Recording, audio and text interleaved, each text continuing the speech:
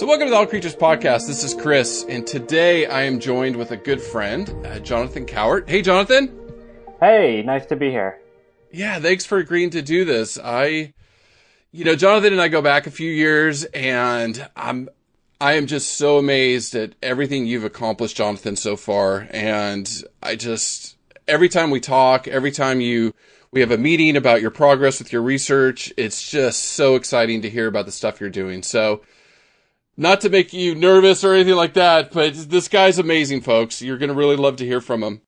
I really appreciate that. I think you built me up a little bit much there. I know. That's how you feel, right? But seriously, so Jonathan, I would describe Jonathan, and I'm going to let him give his background here in a second.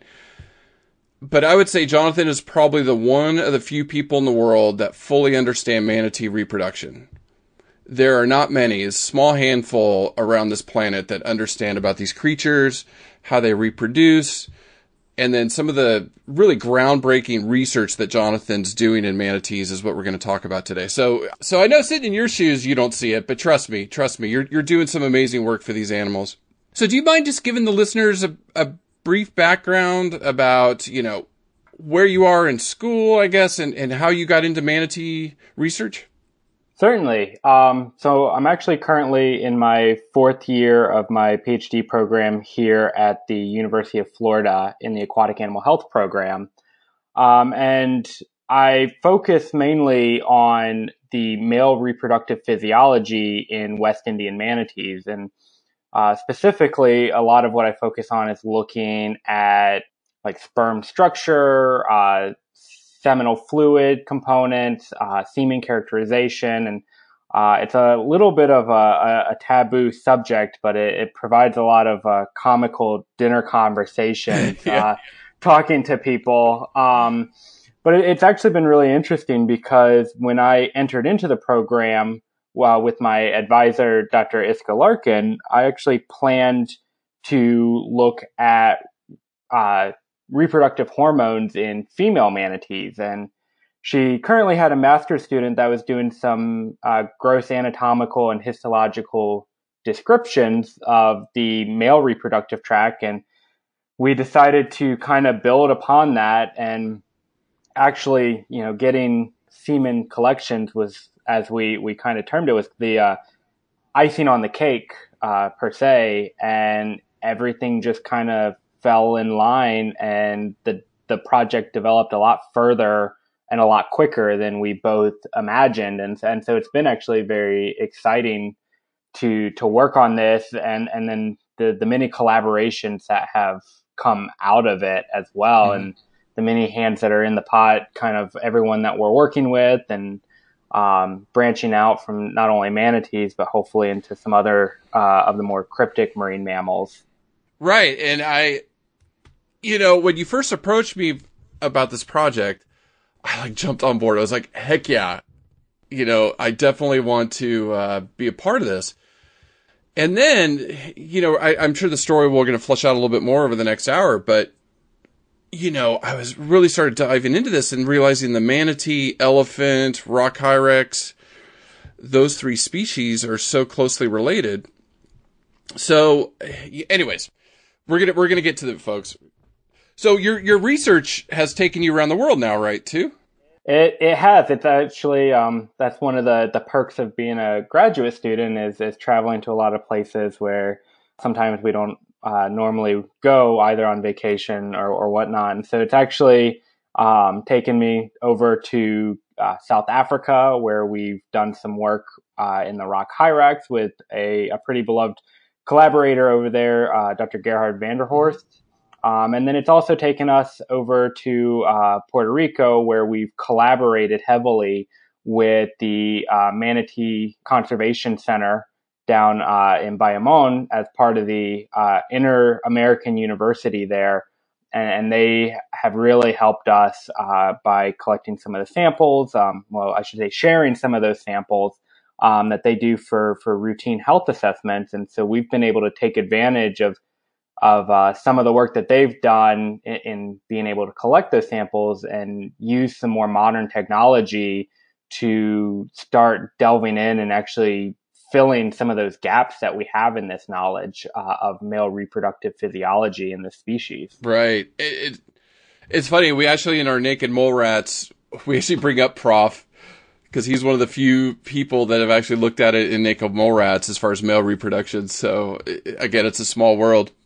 He certainly can get sperm from any species. He's gone from mollusks all the way up the trophic levels. So yeah, I mean, African elephants. Exactly. Yeah. So where did your work in conservation, when did that bug hit you?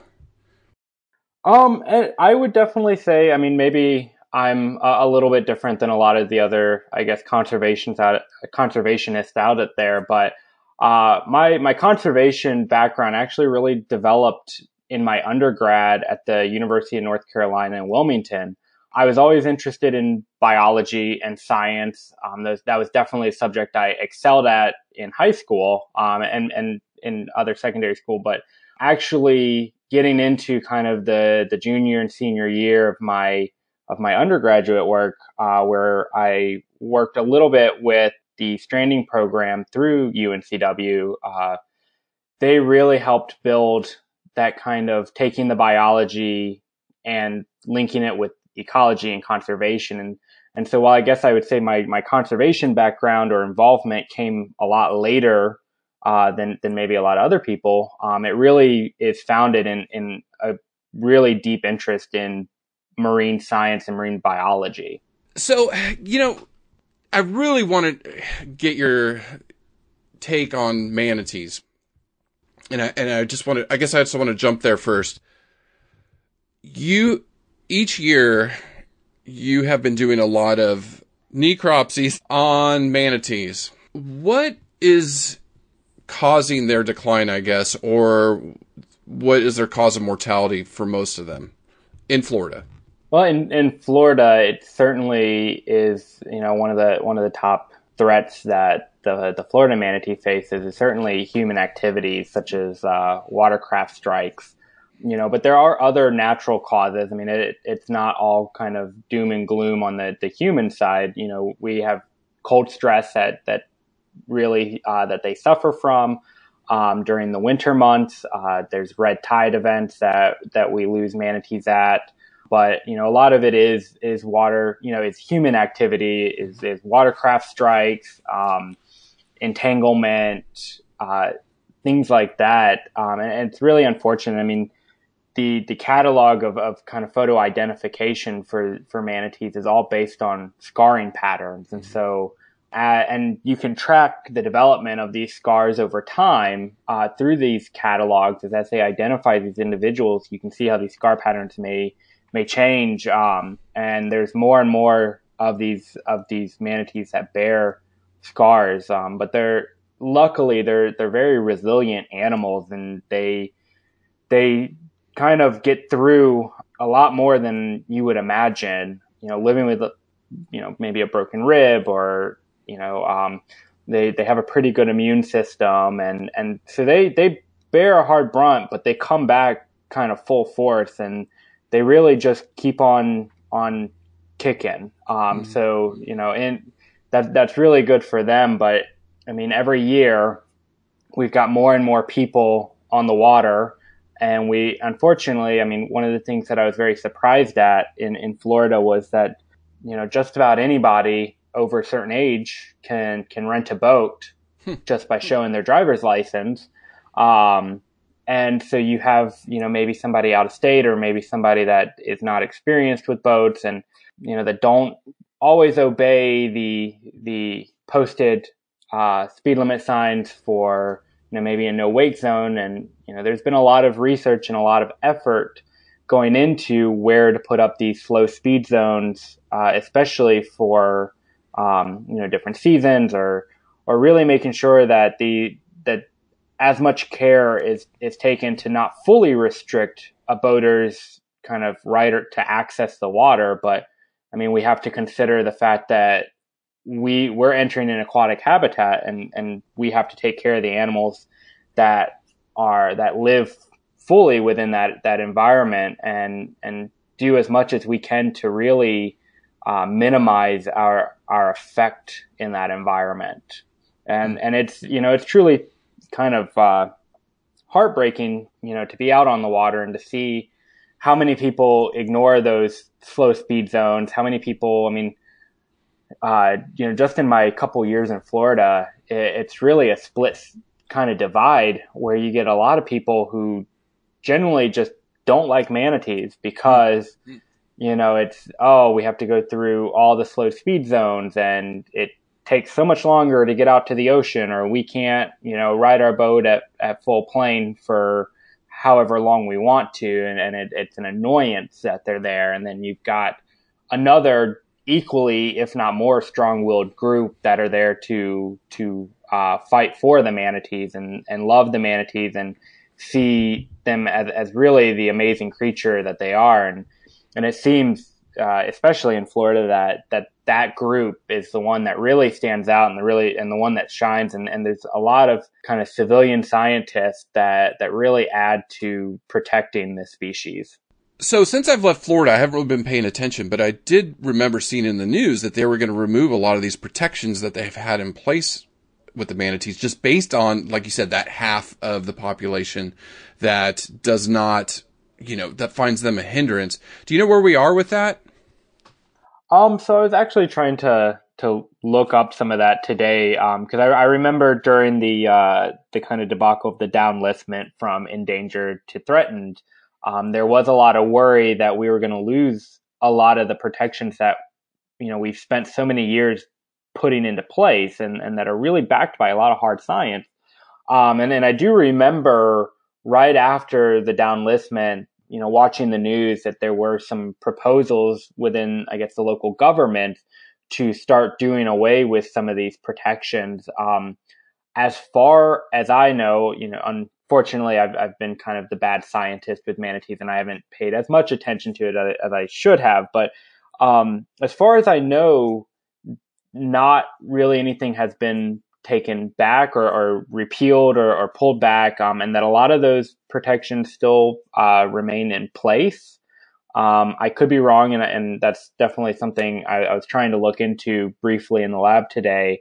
And so it's a little bit, kind of heartening to know that while a lot of that was, the worries, it seems that even the downlistment hasn't completely revoked all of those protections, which was a huge concern for us, because a lot of it is once we lose the endangered status, which thankfully, we didn't lose it completely. They only got downlisted to threatened, but they still are protected by the Marine Mammal Protection Act, alongside the Endangered Species Act. And so they still do hold all the marine mammal protections afforded to any marine mammal, regardless of whether endangered or not.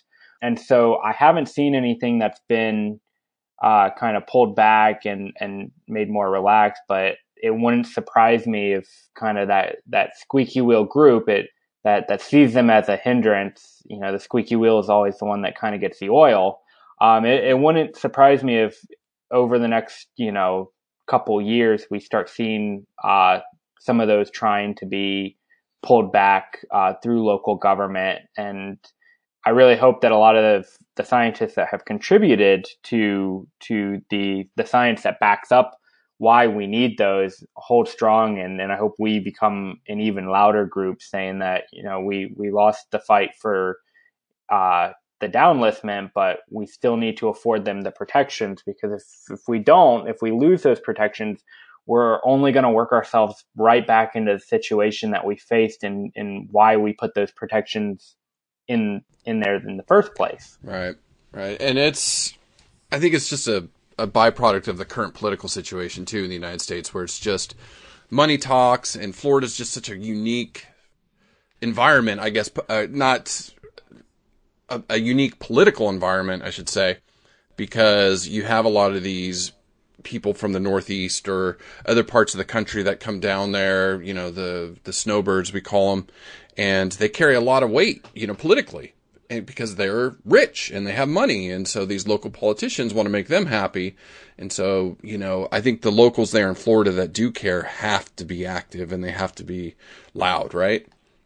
Exactly. I agree wholeheartedly with that. And it's very nice to see that these kind of civilian scientists take a very active role in monitoring and being involved and volunteering their time and effort with, local, whether it's a state park or other facility or organization, such as Save the Manatee Club or, they really take a huge effort in educational outreach and really kind of public service for these manatees. Right, right. And yeah, they're amazing. There's so many people. Again, I think before we started recording, I told you, just talking to someone like you and other people around the world that are doing or fighting the fight for animals, it's just amazing. There's so many groups out there. There's so many great people out there doing stuff. So, thank you for what you're doing, Jonathan, for this species, because your work is going to be really important, I believe, for their future. I appreciate that. I really think that this work kind of provides a good foundation to continue a lot of this research, and maybe one day it comes in as a, I always kind of take a step back, and I feel a little bit bad because I feel that it's very much just kind of a basic biological work, but that basic biology background and description and foundation really is what we build a lot of this conservation work off of, I believe. Mm-hmm. When I look at it, I can find the timeline towards where that biology meets the conservation need, and whether that need is right now or 10 years in the future, we'll have that information and be able to utilize it when the time is right. Right, right. And it is the basic biology. If we don't have that foundation, a lot of what we talk about in our podcast is, and just recently too, like we've been talking about mammoth cloning and Tasmanian tiger cloning and that stuff. But some of these other advanced reproductive techniques, if you don't have that basic biology, you can't use them, Exactly. And I think, especially with marine mammals, sometimes, it really comes to light in the fact that, as a scientist, we're not always the best either. We can't always be amazing superheroes with every species as much as we try. And, sometimes we wait just a little too long to intervene with the species, and we kind of pass that critical point where our involvement is just a little too late. And so what my hope is if there was a point like that with the West Indian manatee or particularly the Florida manatee, that we have that we don't wait until the last minute to have the information available to us, that we can go back and say we've done the work, and whether it's needed now or needed later, the information is there, and those researchers at that time can take what we've done, build upon it, make it better if possible, and use it to actually intervene and provide a conservation aspect for the species. That's an incredible, amazing point, Jonathan. Like, oh wow! Again, this is why I love doing this. That is so true. That is so true. If you look at what's going on with the vaquita right now, it's too late. It's a prime example, and it's a wonderful. I don't want to take credit away from them at all. It's a wonderful time. The fact that they went out there and tried, but at the end of the day, with what 30 something, 30 or 32 individuals left, at that point it is sometimes a little too late. And there are probably examples where I'm completely wrong at that, where you go in with that many and it's a successful turnaround. And those are, kind of miracles that happen. And those are the ones that we kind of rejoice about.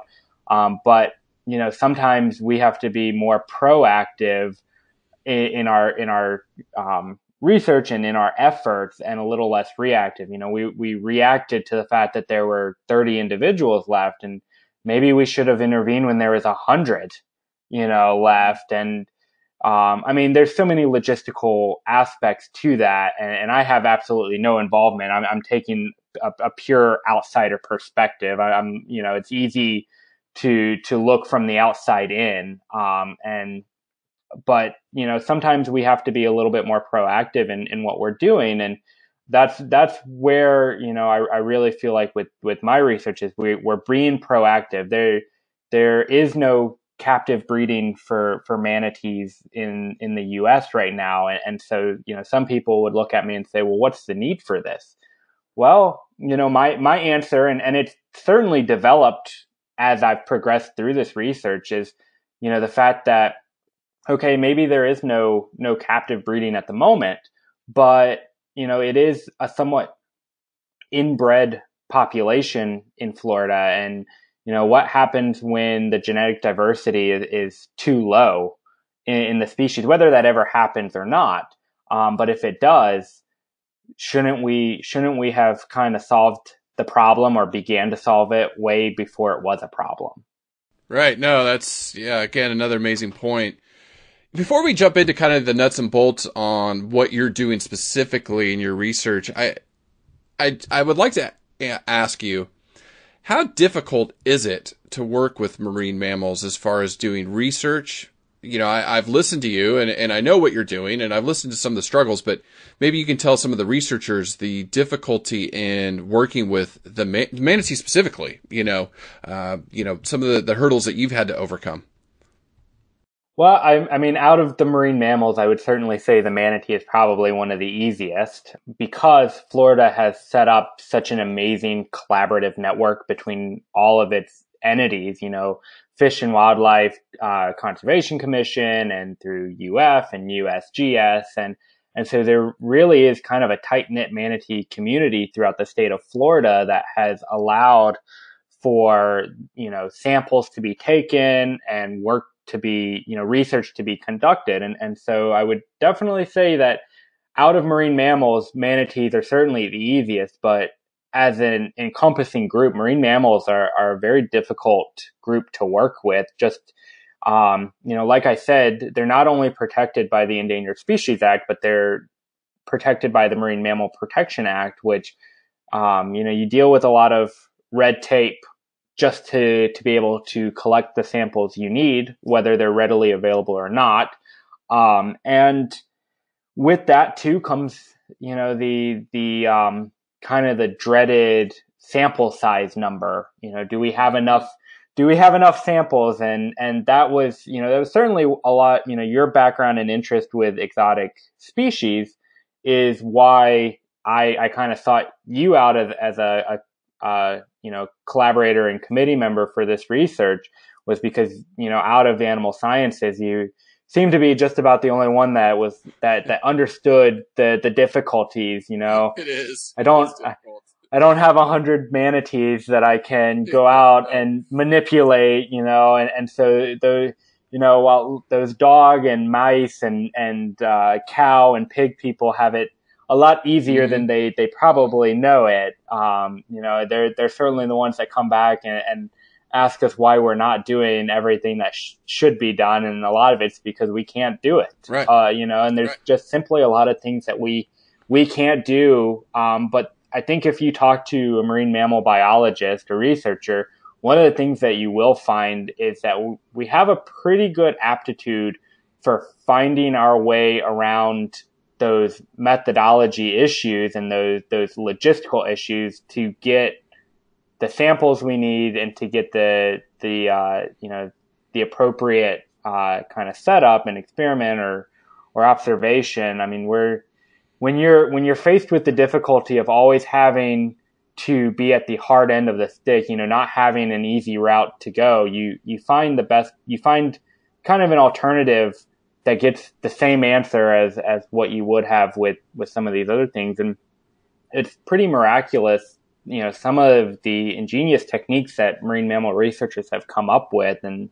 the beautiful data that they've produced by coming up with these techniques. And a lot of them just start as a rough idea that these researchers have polished, and they took a gamble, and, you know, they thought it through, and, you know, they really come up with some amazing things. And I mean, especially with manatees, is one of my biggest issues is sample size. You know, especially with semen characterization and collection, we're having to find a way around that. And so, you know, we currently have one animal that we've characterized the semen for. Well, you can't make any conclusive, you know, or any conclusions at a population level. You can simply say that for this individual, and who's to say we don't have the oddball of the entire population? Yeah. And those are certainly things that we have to consider, and they're always things that are at the back of our minds, you know, and they're the things that people really kind of, you know, I don't want to say berate, but, you know, for lack of a better word, that's a lot of our pushback is, you know, how do you know you don't have that weirdo? Well, we don't. We just, sometimes we can't make a conclusion at a population level, but, you know, we can start building the foundation. You know, every brick matters in the foundation. And so every brick we lay is something to continue to build off of. And, you know, so especially with, you know, part of my research with sperm structure, looking at ultrastructure or morphology, or just looking at, you know, redefining the morphometrics of the sperm itself, we've combined post-mortem collections, you know, collecting sperm from sexually adult or sexually mature adult males from the vas deferens. We've combined that with what we see in whole semen that we collected from that one individual, and how do those kind of link up? Are we seeing any differences? And at the moment, you know, we're not seeing anything. We're not seeing big differences. And so we have a pretty good confidence that our post-mortem ones are just as good as our whole semen. And so instead of having one animal, we're up to 5 at the moment. And I'm really hoping to be up to 10 at the end. And, you know, while it would be nice to have 100 manatees to collect from, you know, it's probably, I'll be very excited if at the end of the day, I have 10 that I can put in my dissertation. And just to explain for the listeners, this is groundbreaking work. Like, nobody else in the world has done this before. So what Jonathan's trying to do, no one else has done yet. And he's describing some of the difficulties as far as how many manatees are in captivity. And then not only do you have to think about that, there are some manatees in captivity that are rescued and things like that, but, you know, how many of them can you actually go in and manipulate? And Jonathan, you know, we do talk a lot of repro in this podcast, so don't hold back, I guess. We warned the listeners, like, especially the last, I think the hyena episode was more female anatomy. So it's okay. It's okay. Their ears are kind of used to some of the stuff.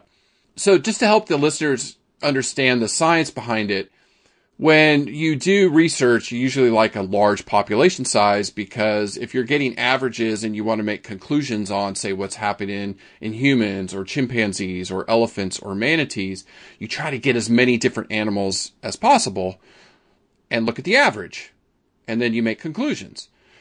Well, what Jonathan's running into is we don't have that 100 or even 10 manatees that he can work with. So he's doing what he can to break ground, and you explained it beautifully. So one of the difficulties, you talk about CITES real quick, you know, the CITES permits. I remember in the very beginning, you were talking with Dr. Larkin, and, we got to get CITES permits to work with animals in Mexico.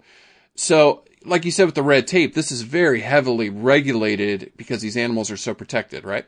It certainly is. And it's very heavily regulated from a United States background. I mean, the Marine Mammal Protection Act really only applies in the United States.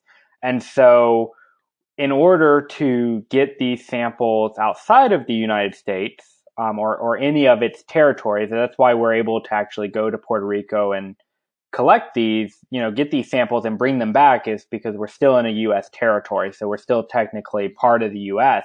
But if we wanted to go to Mexico and get some samples and bring those back, it's a pretty hefty, mound of paperwork that you have to go through, justifying, you know, what you're doing, exactly what samples you're getting, how many you plan to bring.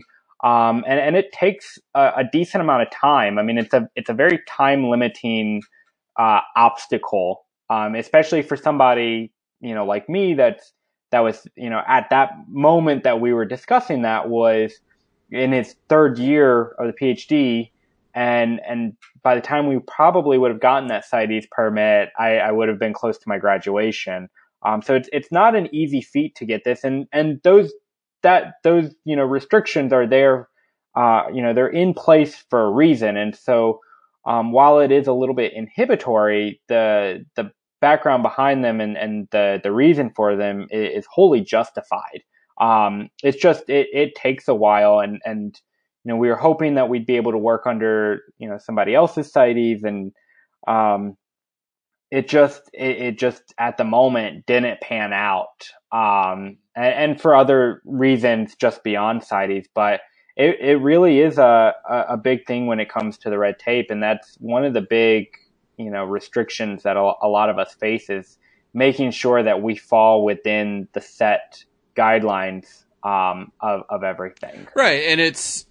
And the purpose of bringing that up is, so people don't think in science, especially in conservation science, it's not the Wild West where you can just go out and do whatever you want, Oh, it certainly is. It certainly is not. It's far from it. I mean, it's very, very heavily, I would say, regulated, and there's a lot of checks and balances that are in place, both at an institutional level, or and at a state and federal level, depending on the species that you're working with. No, and it is. So it's reassuring, especially with, within the United States. And I believe, my opinion is we still need to keep those in place and not loosen a lot of these regulations as some of the politicians are talking about, because I think in the end, it may help you, the scientist, but it also helps people in the black market and people that trade in elephant tails and things that have been in the news with this current political climate.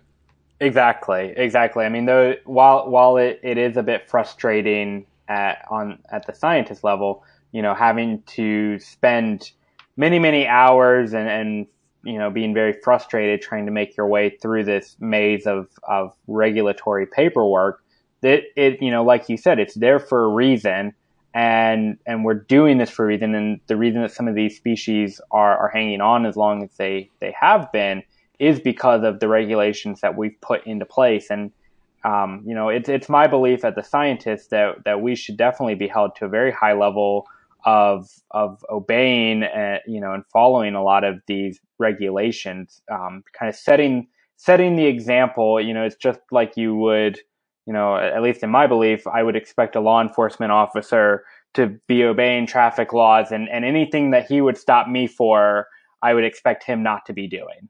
And I do want to come back to some of the pressures that manatees are facing, but I think this is a good point to kind of get into a little bit of the nuts and bolts on what you're doing, and maybe talk about, because I think some of the stuff is just, I don't know, maybe it's just because I'm too geeky with reproductive biology, but, like when you went to Africa and you were working with Prof and collecting rock hyrax, and now, with Danielle and some of her elephant stuff that they're doing, can you just explain to the listeners, I mean, some of the geeky science behind, I guess the ultrastructure and why you're doing that? Definitely. I mean, I totally kind of geek out about my research as well. And it's even better that it is reproductive related, because, especially when you give a presentation, you can see all the people that start to blush in the audience when you start talking about these subjects, and that kind of eggs you on as you keep going. But, a lot of what I'm doing, I mean, I'm really trying to, so for the Florida manatee, and I'll touch on the hyrax and the elephant as I kind of go along and build the story. But in the Florida manatee, there's really not a whole lot out there regarding male reproductive physiology. And so there's, if I'm not mistaken, over the past decade, from about 1995 to 2015, there were about 5 publications of on really focused on male reproductive physiology in the West the West Indian, or more specifically the Florida manatee.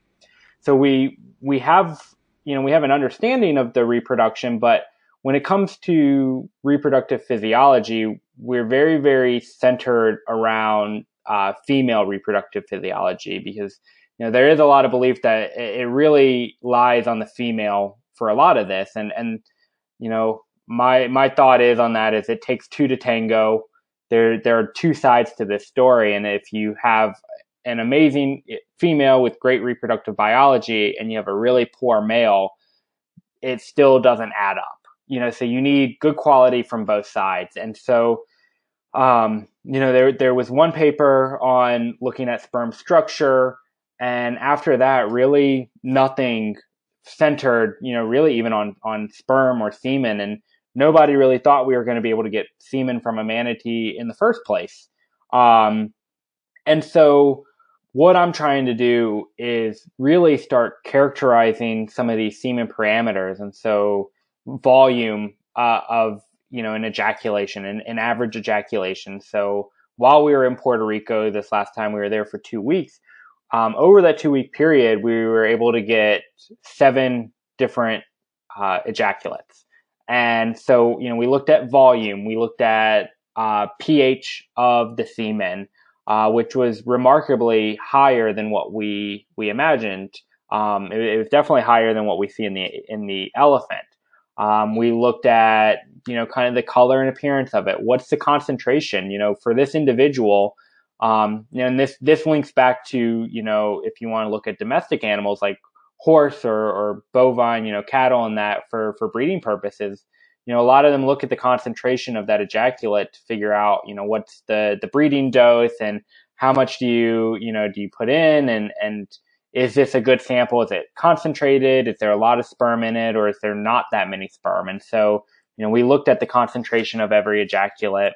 We looked at, so we did volume, pH, concentration. We looked at motility. Motility was one of the biggest parameters that we did, and we were able to use a computer-aided sperm analysis system to do that. And so we look at all the sperm that are moving, to calculate our total motility, and then how many of those sperm are actually moving in a forward pathway. So, some of these are swimming in circles, some of these are kind of vibrating in place, and then some of these are swimming quite quickly across the screen.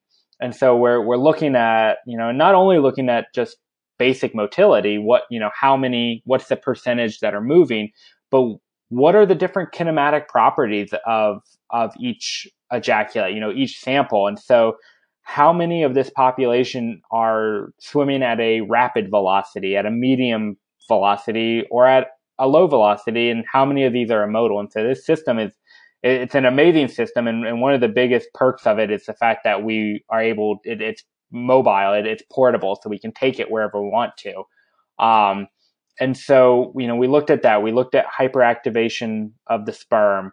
And then we also, one of the things that we did was a small pilot study looking at liquid storage and cryopreservation. So, to our knowledge, and I don't want to talk too far on it, but, we cryopreserved 2 samples. And so, I don't know anybody that has cryopreserved manatee semen before, much less anybody that's really gotten 7 ejaculates. And so this is really exciting work because we're just kind of in a vast expanse of all these different pathways that we can travel along and keep doing research on it. They're wide open, and so a lot of this is leading to that conservation aspect and the fact of, if we know how to collect it and we know how to store it and we know how to store it indefinitely through cryopreservation, then the next steps would be artificial insemination and, monitoring through pregnancy.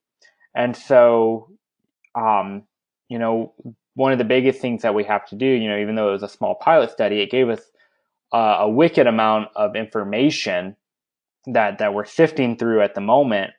But we have a really good route on how to optimize cryopreservation in manatees. How we optimize, how we are going to make this a lot better and a lot more feasible. And even, collection method.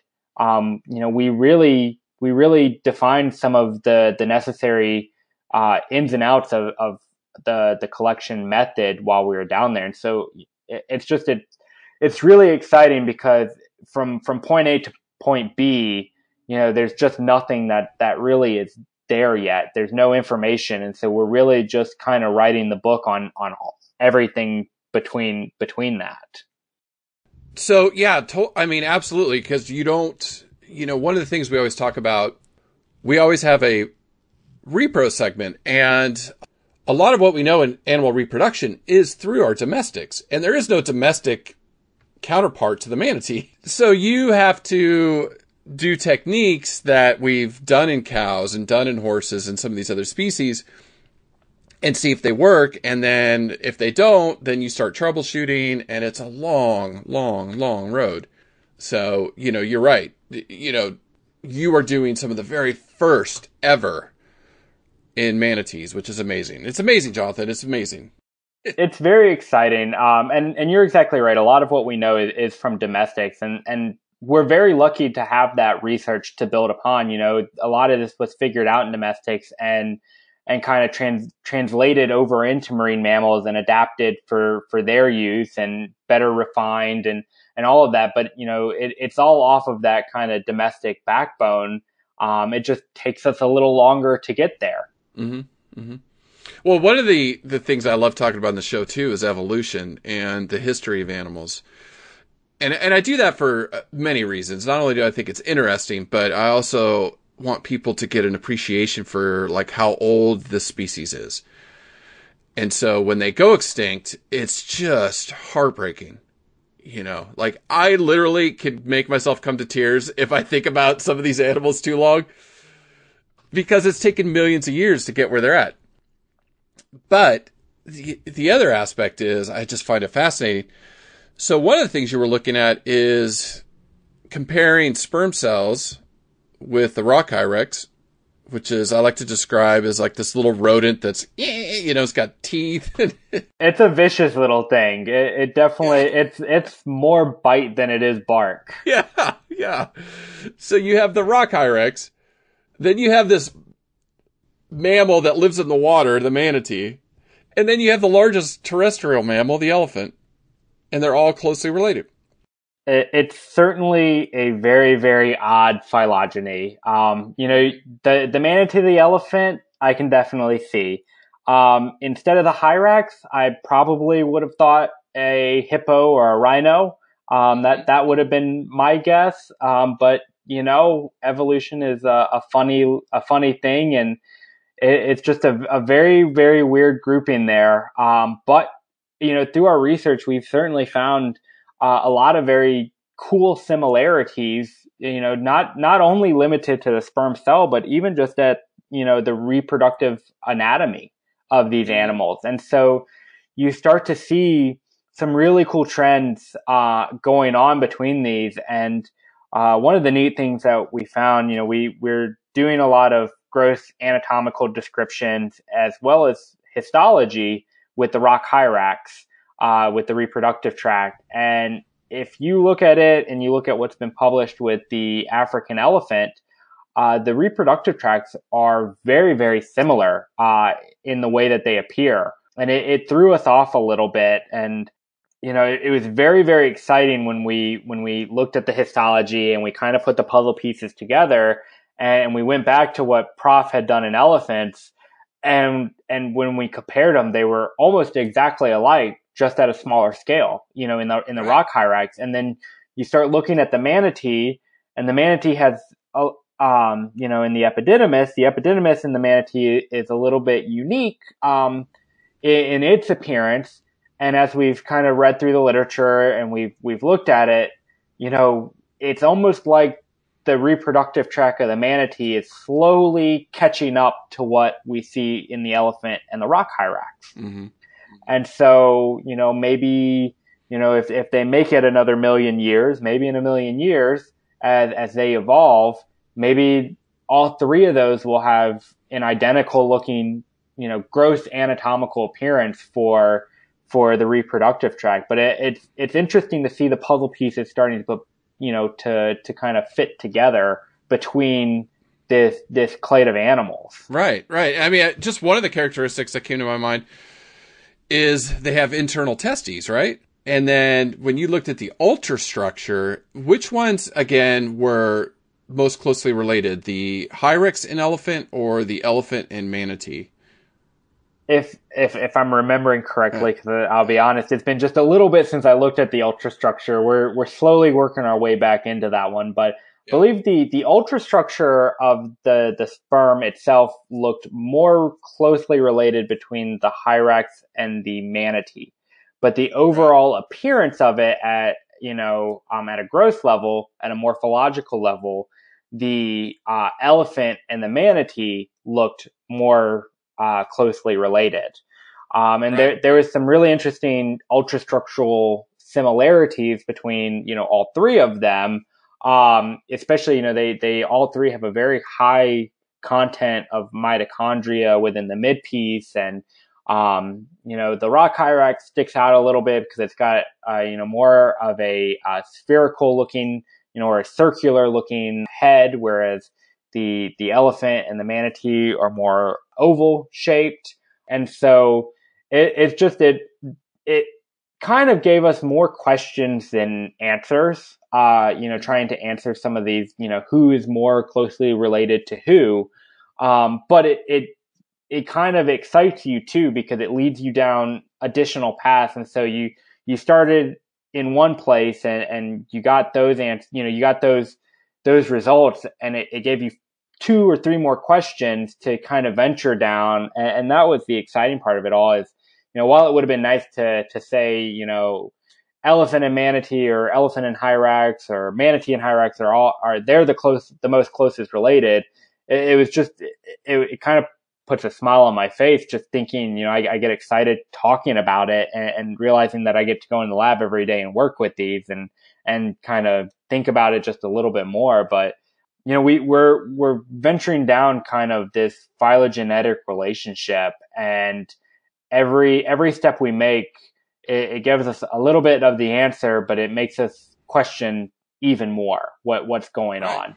Right. And it's like, when we started going down this path a few years ago, we had this debate. Did the manatee leave the oceans to become elephants, their ancient ancestors, or did like an ancient elephant ancestor go to the water and become the manatee? And it was an interesting discussion. I was like, I always thought, the mammal, or they came out of the water onto the land, but Dr. Larkin was like, who's to say that it didn't go the other way? And I was like, you're right, Exactly. Well, and then you throw in this oversized guinea pig. Where does it fit into the mix of all of that? It doesn't. It's such an oddball. It's weird. Yeah. So, just to kind of wrap up with, I don't want to take up too much of your time. I could, these interviews, I could do this for hours. One of the things you were talking about earlier as far as the mortality in boat strikes, but you also said, it was interesting, was, I know during the winters in Florida, getting bitterly cold, there's a lot of manatee death, right? They come into the springs to stay warm during the winter months. The people you work with, have they noticed the last few years? Has that number gone up or down? I honestly don't know if it's gone up or down. I haven't heard anything that we've reached more or less. I'm assuming that it stayed relatively, we have our natural kind of cycles up and down every year. I think that as one of the biggest concerns is once some of these power plants either shut down or they convert over and we don't have that warm water effluent that a lot of these manatees rely on, if what's going to happen to those? There is, some bit of site fidelity where some of these manatees are going to the same warm water sources, be it a natural source such as a spring or a man-made source such as the warm water effluent off of a power plant. And so, once those warm water effluents are no longer available, what are going to be the consequences at a population level? Because it will be a significant change in the environment for those manatees during the winter time period when they're most vulnerable. No, it's a good point because, as man or humans, we change the environment and animals adapt, and then we take that away from them all of a sudden. That's probably going to lead to a spike in mortality. I would assume. It probably will. And I think one of the biggest things is this is certainly where science is being proactive rather than reactive. I think that when it comes to the manatee, because it is relatively well studied in Florida, that concern has been around for a while, and so hopefully we'll see progress that's made on kind of figuring out what's to be done, when those warm water effluents are no longer available. It's a little outside my study range, but it's certainly something that we all have to be aware of. And the juveniles are the most susceptible age group during the winter time periods. They're relatively naive. Some of those have just been weaned off from mom. They may not know where to go for warm, to seek warm water. And so we definitely see a spike in juvenile mortality during these winter months when the water dip gets just a little too cold for them. And so that will definitely be our most susceptible population when those warm water effluents are no longer available. Yeah, yeah. Well, one of the things I always love to ask people that are, dedicating their lives to this, that, you work in the lab every day, a lot of blood, sweat, and tears. I know that. So how do we convince others that your work, it's worth saving the manatee? It's not just, the global view, but let's just look at the manatee. Why should we pour millions of dollars or whatever amount of money we do into saving this one species? From your perspective, why are they that important? Well, not just limited to manatee. I kind of want to start a little bit broad here and maybe focus down to manatees. But, at any species level, is what right as humans do we have to decimate their population? I don't think that, as a human, we have the right to knock out any species that's kind of in our way, that, is kind of in the pathway or an obstacle, or it stops us from doing what we want to do. This planet isn't made for just humans. It's a huge biodiverse system that all works in sync together. And if we keep going at the level that we're going and wiping these species out, that, we're not going to have anything left. And, especially with the manatee and a lot of other marine mammals, and especially in the United States, I think it's hard sometimes to convince people that we should protect them because we don't use them as a food source, and we don't, use them as this or that, like maybe we do fish. There's no fishery for marine mammals.